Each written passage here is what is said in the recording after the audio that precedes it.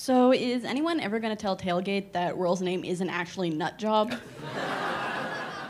On the last page of the last issue. When did he most recently... It wasn't that long ago, was it? A couple of issues ago. You said episode's good, exactly.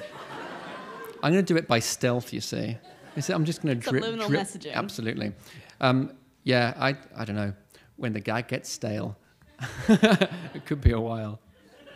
And do you and George R.R. Martin have lunch on the weekend or something? I don't know what you mean. No, I think he goes further than I do. Mind you, if we had a TV series, let's kill with abandon. Let's have a red wedding in episode 3.